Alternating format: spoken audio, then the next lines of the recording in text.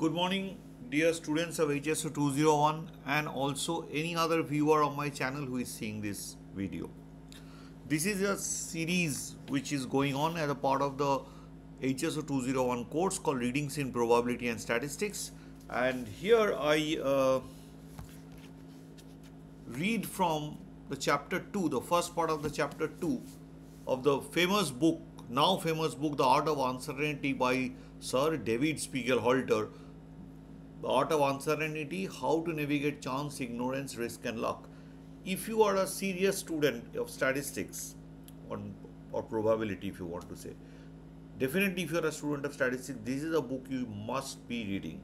And I hope that the books would soon come to the departmental library at the Department of Economic Sciences at IIT Kanpur, and the students of Economic Sciences can actually, who are doing the masters or doing the course of HSO 201, can have an access to this book.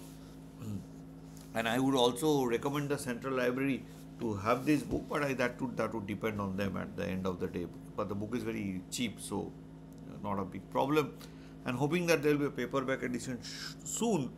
And any student of statistics, economics, whoever should put these two books, The Art of Statistics by David Spiegelhalter and Art of Uncertainty. These two books should be in their backpack if they are serious students of statistics and economics. So, in this book, I am going to read from the second chapter, a very little part. It is called Putting Uncertainty into Numbers. Right. So, now most of the time we talk about things like what is uncertain, most probably this will happen. Oh no, there is no chance of such things happening. So what do we mean by such vague statements that we keep on making in our daily lives? So that's what he's trying to say through a story, and stories are always good. So on a Sunday morning, let's have a story. So he says that we have seen how uncertainty is best thought of as a relationship expressing your ignorance about something tangible. But ignorance is not all or nothing, and when we use expressions such as likely and almost certain in our daily language, we are essentially communicating degrees of uncertainty. And a natural next step is to be more precise and put our uncertainty on a numerical scale. This might have helped avoid a disastrous misunderstanding. Then he gives a story. After Fidel Castro's revolutionaries took over power in Cuba in 1959, the US Central Intelligence Agency, CIA for short, plotted with Cuban exiles to overthrow the new regime and restore a US-friendly government. By the time President Kennedy was inaugurated in January 1961, plans were well advanced. But when the US Joint Chief of Staffs evaluated the proposal for an invasion, means of Cuba, they were somehow skeptical and reckoned that it had only around 30% probability of success. When Brigadier General David Gray drafted the report to President Kennedy, he translated these numbers into a fair chance, by which he meant not too good. Now, to a president, a fair chance means let's take a chance, right? But Kennedy apparently interpreted a fair chance as meaning that odds were reasonable, and later gave his support to the invasion. On 17 April 1961, 1,500 Cuban exiles who landed at the Bay of Pigs on the south coast of Cuba were met with strong resistance led by Fidel Castro himself. Over 100 were killed and most were captured. The operation was a complete fiasco, a massive embarrassment to the United States, and led Cuba being drawn closer to Russia. Subsequently, missile crisis of 1962 became perilously close to a nuclear confrontation. In his book, Bay of Pigs, The Untold Story, Peter Wyden reports that it never occurred to Gray that not using a numerical probability might lead to misunderstanding. The Bay of Pig has also been a case study in groupthink when dissenting opinions are silenced. General Taylor, who carried out an inquiry into the disaster, later told Wyden that there is a time when you can't advise by innuendos and suggestions. You have to look him in the eye and say, I think it's a lousy idea, Mr. President. The chances of succeeding are about only 1 in 10. And nobody said that. So, if I told you that constipation, I think which many people suffer from in India, was a common side effect of taking statins. In fact, I take statins every day now. What proportion of people do you think would suffer this complication if they took the drug? When 120 patients taking statins were asked this question, the average response was 34%. But the true rate is vastly lower,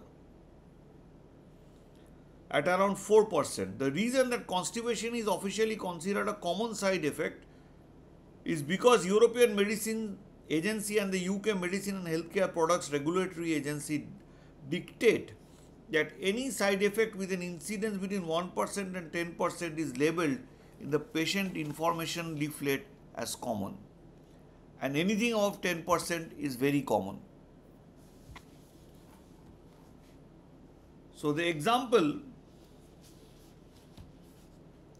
reinforces the Bay of Pigs story in showing that the dangers of using words to express magnitude, as they mean very different things to different people. Within the profession of the health community, the assumption is that side effects are rare, and so even an incidence of 4% is considered common. But this is not how the word is used in ordinary language. Common, a rare, a lot, and so on are vague descriptions of frequency used in everyday language. It's probability. Even more common are expressions of uncertainty. Think how often you say could, might, maybe, perhaps, likely, possibly. I have argued that it would be better to use probabilities if possible. But since people may be reluctant to put their uncertainty into numbers and wish to use only familiar linguistic terms, this raises the vital question, what do you mean by the term likely? On January 22, 2010, pretty recent, the UK terrorism threat level was raised to severe, which is officially defined as meaning an attack is highly likely. But what is the meaning of this highly likely in terms of numbers? That is more significant to a statistician. Given the way people might interpret highly likely, this sounds fairly terrifying. So then Home Secretary Alan Johnson felt obliged to say, this means that a terrorist attack is highly likely, but I should stress that there is no intelligence to suggest that an attack is imminent. Fortunately, there was no terrorist attack. Numerous studies have shown that way such words are interpreted can vary substantially between people and context. For example, when 5,000 people from 25 countries were asked how they would interpret likely in terms of percentage probability, the median or middle response was 60%. But there was a huge variation, with 1 in 10 response lying outside the 25, outside the wide range of 25 to 90%. Somebody said more than 90%, somebody said less than 25%. So what happened that this vagueness has to be somehow quantified. This vagueness had naturally led to attempts to standardize the use of such terms, so at least there can be some agreement within specific context. One of the most usually used translation was developed by the Intergovernmental Panel on Climate Change, IPCC, and it is shown here in table 2.1. You can read it. You can stop the flow of the video and read this, but I'll read it to you. So if you say something is virtually certain, it means that you are expecting 99 to 100% probability, 0.99, right? Extremely likely is 95 to 100%, 0.95 and more than 0.95. Very likely is more than 0.9. Likely is more than 6.6 or 7, something like that, 0.7. More likely than not, then it's around slightly more than 50%, right? It could be anywhere between 50 and 100%. About as likely as not, it is between 30, 0.3 and 0.7, 0.66. Unlikely event, because it is between 0 and 30%. And very unlikely event is 0 between 10 and 10%, means 0 and 0.1 is the probability is around 0.1.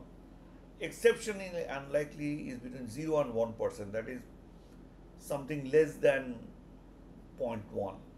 Very, very unlikely, very rare event basically. So note that the median interpretation of likely by public is 60%, is not even included in the interval 66 to 100% mandated by the IPCC. So 60% is not included in that interval of likely. It means likely means it is 0.66 probability, 0.66 to something higher than that, more than 0.66. So range is 66% to 100%. So 0.66 to 1, anything between. And a general finding is that public interpretation of these terms is conservative in the sense of being nearer to 50% of the rules in the table. That is, see, we are always thinking, okay, something will happen or not happen. So it's always 50% for most case people, chance, 50-50 chance, what we use in daily life. But in real operations, you have to be very precise what your term means. It means you have subjectively ascribed some probability to this. So these are kind of, there's a subjectiveness also. You might not completely agree with what has been set up here. So, so this is what is there for today.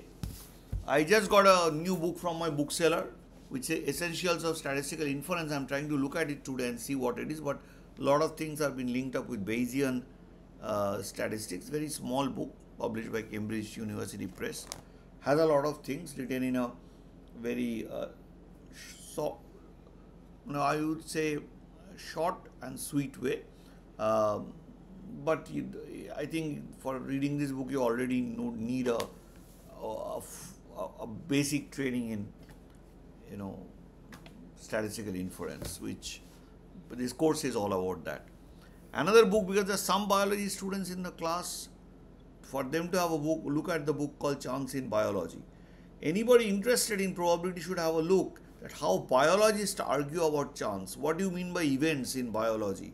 What do you mean by complement of event? And all these things that we already know is given in terms of biological examples, which is very interesting. And because biology is a place where probability is heavily used, so this is a book that one should actually read, because how statistical ideas are used in biology has been given in a very, very nice way in this book. So this is a book I'll soon review for you, as I am having an overall look at things. So with this, let me end today's Sunday discussion, and hope next Sunday I can come up with something interesting, something new. And I would always invite everyone else to, rather it's an open invitation to start reading probability, because as John Clerk Maxwell had said, that the true logic of the world lies in the calculus of probabilities. So thank you so much, and I hope that you have a good Sunday. Thank you.